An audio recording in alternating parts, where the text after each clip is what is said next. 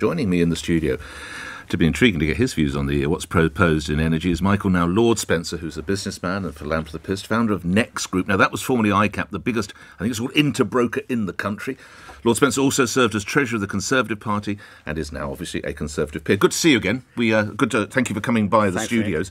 To quote a mutual friend, with all that behind you, you know how many beans make six, is what David Buick, I think, would describe you, who you and I both know well. What does business need to hear later today, Lord Spencer, from Liz Truss as regards energy costs and energy price freezes, as they're called? In fairness, I obviously don't know the detail of what she's going to announce at all. But one thing I would like to hear? Well, I think in her debut PMQs yesterday, I would say that she made one of the most pro-business PMQs that I've seen, that I can remember.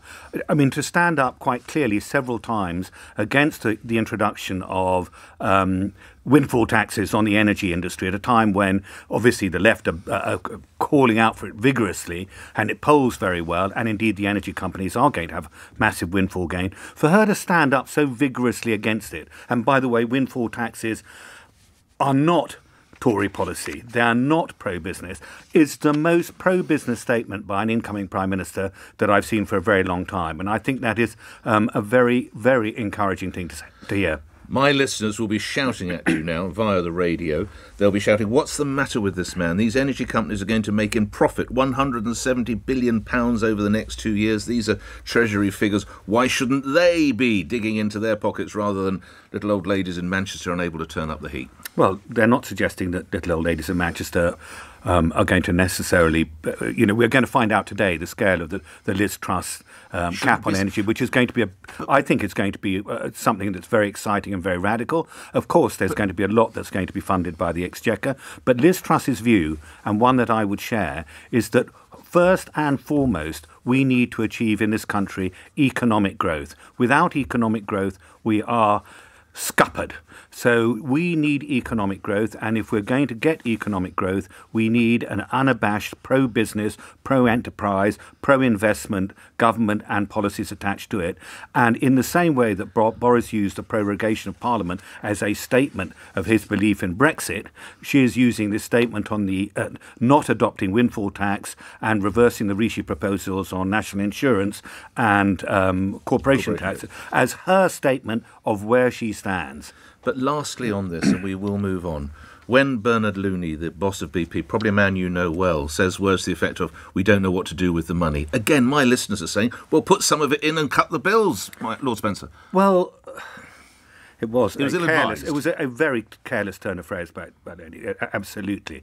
But it comes back to a philosophical belief of the new Prime Minister, who really does genuinely believe that this country has forgotten about generating economic growth. There's an endless battle of who's, slicing the shrinking cake amongst the competing parties. And she absolutely is right to think and focus on how are we going to grow the size of the economy. And she is using the fact that she won't support a windfall tax as a sentinel statement about where she stands on business. I'm hoping, incidentally, and I'm sure she will, sit down with the business leaders, and particularly in the energy companies, and say, I have shown you what I'm going to do to support business. What are you guys in return going to do to support the economy of this nation? And what would you like to hear? What would you want to hear those men and women say in return? I mean, they should begin to talk about what further investment they're going to be making. Hitherto, of course, that's been a difficult issue because our country, sadly, has opposed further investment in North Sea oil and gas and allowed us to become a material net importer when there might have been no need for that. So further investment in this country is what we need. And not, by the way, just in North Sea oil and gas, but in renewables as well. It was a week ago today, up at Wembley at the final hustings, that I asked Liz Truss, then the candidate, would you say, read my lips, no new taxes? She did say no new taxes. Is she right? Well, she hasn't proposed any yet, and I mean, what we do know is... How is it to be paid for? Sorry? How is all this to be paid for? Well, economic growth. economic growth is her belief.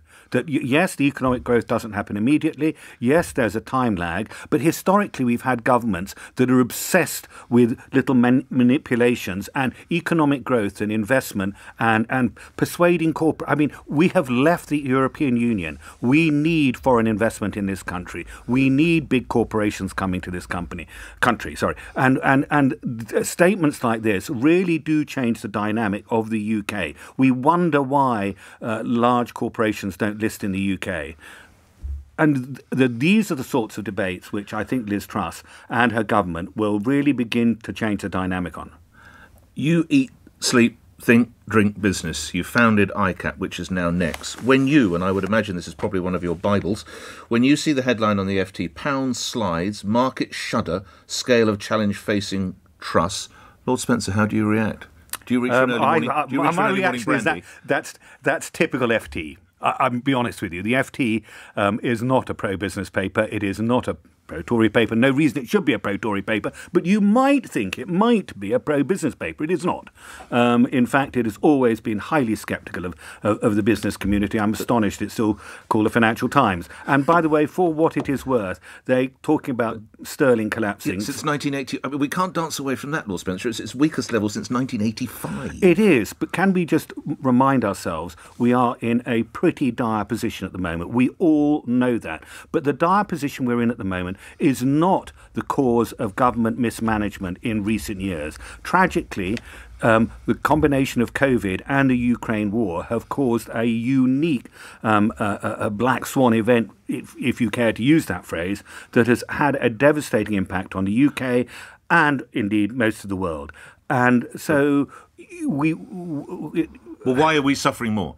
If we were having this conversation in Berlin or in Paris, our respective countries would not be faring as badly as it is here in London and the UK. I don't think Europe are doing better than the UK generally. By the way, the euro has fallen, Indeed. if I might observe. Indeed. Incidentally, for what little it is worth, I think the dollar is overvalued now. I'm not a pessimist of sterling at this level. I don't see sterling going to parity. We'll find out next time if you ever invite me again, whether I've been right or wrong. But I think the arrival of Liz Truss is a new chapter, and I'm really hopeful for what it might mean for the economy of this country. Not everyone shares your hopes. Goldman Sachs last month suggested inflation in the UK could top 22%. Your reaction to that?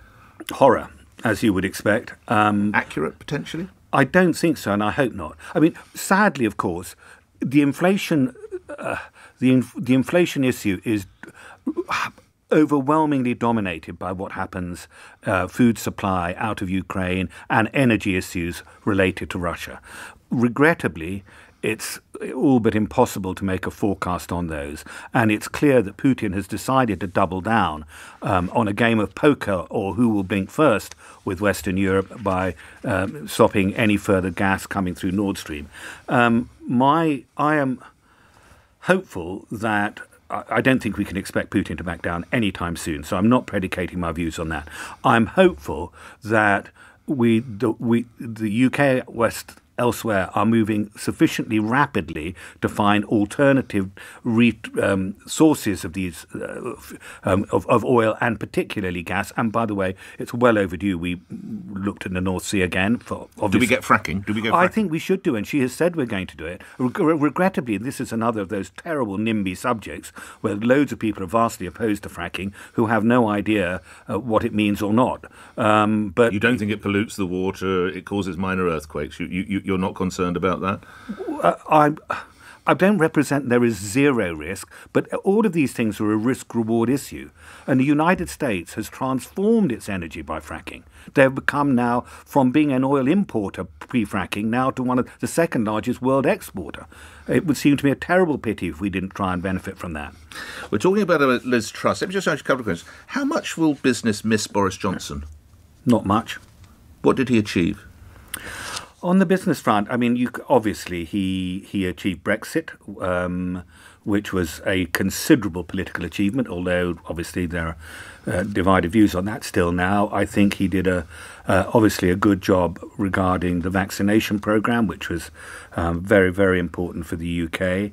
and arguably he did a very good job leading from the front on Ukraine. Not a lot at home, then. Not a lot for businessmen and women, in truth, Lord Spencer. I think I would agree with that. I mean, he would argue, of course, I was too busy, we had too much going on, I had too many distractions.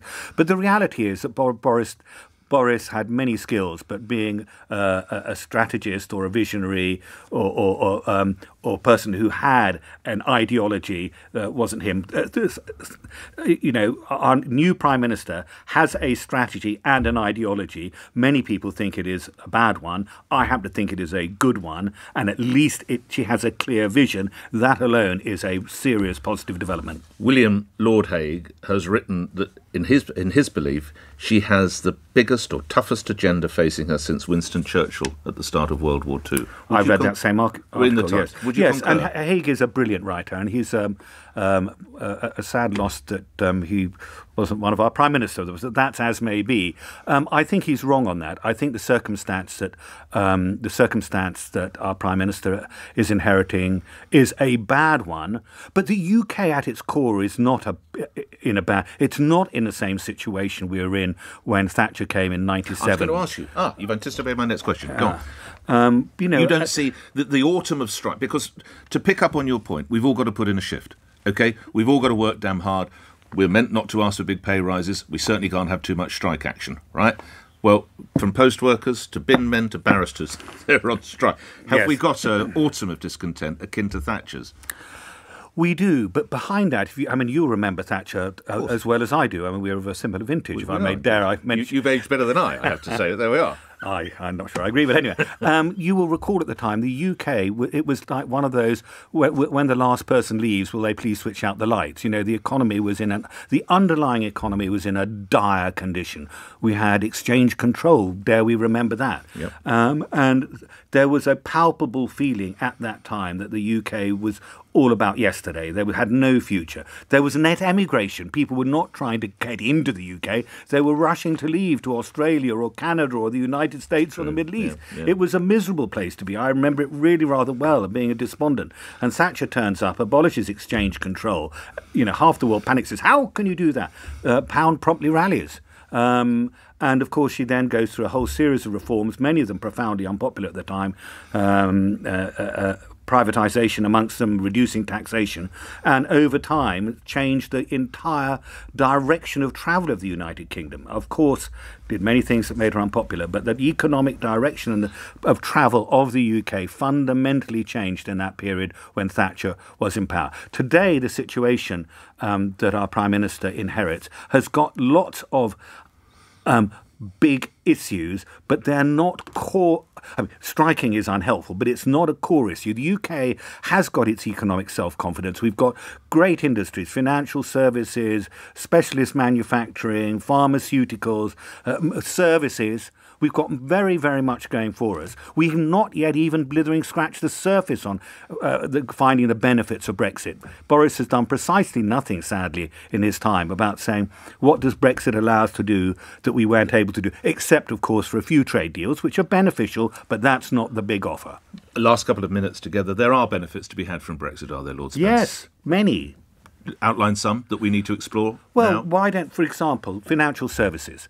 There are loads, you don't want me to bore you with techie, of European regulation that have been lumbered on financial services, which should be peeled off. And one of them, which again will of course not poll well, is would you take away the cap on bankers' bonuses? I mean, that was all a European project, obviously polls well because but now... People don't like bankers, let's be candid. But financial services is one of our most successful, indeed I think our single most successful export business. And if we want to retain the City of London as a leading financial services centre, we should get rid of all that baggage on our backs. We've moved away from the financial crisis. It was more than 10 years ago. Back the bonuses is what you're saying. And that's just one example. Right. Right at the heart of the City of London is, of course, the Bank of England. There has been criticism that the governors and others at the Bank of England didn't move quickly enough as regards inflation. Do you concur? Yes. What should he or they have done? Well, at the time when inflation started to move upwards at the end of last year, there was a consensus view of central banks around the world that don't worry, this is a short-term blip. Don't panic. It'll all be okay on the day. And they decided, therefore, that they would do nothing to tighten monetary policy in the short run. And with the benefit of hindsight, they should have done it then. And there were many people in the UK arguing in favour of it.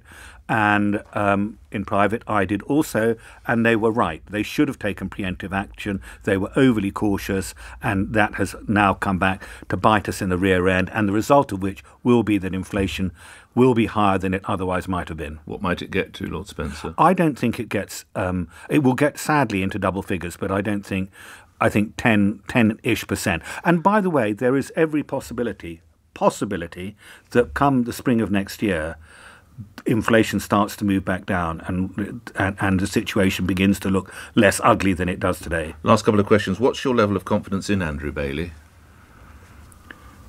Pass. Fair enough. Finally, you have been a considerable donor to the Conservative Party in the past. I understand the donations had stopped. With Liz Truss at the helm, would you revisit that? I've been a loyal Tory party supporter since I was a student, although I didn't give them money in those days because I didn't have any. But yes, I think she's going to be a great leader. And by the way, Kwasi Kwarteng, the new Chancellor. Oh yes, I must ask a word about Mr. Kwarteng. I have a very high regard for him. I've known him for a long time. He's a very bright guy, a very able guy. And incidentally, I think the lineup that Truss has put in her cabinet is an impressive lineup and one that we should be proud about for many, many reasons. Are you talking about? I sense the diversity being one of those. I do think it is a relevant issue. I think it. I'm sure she didn't appoint them for that reason, but that's not the issue. The issue is that this shows to me quite publicly how criticisms or suggestion that somehow the UK is an institutionally racist country is complete and utter claptrap. One last question. Try again. Will you be sending them some cash now then? Yes, of course I will. Back on the donation. But don't phone me today. No, don't worry.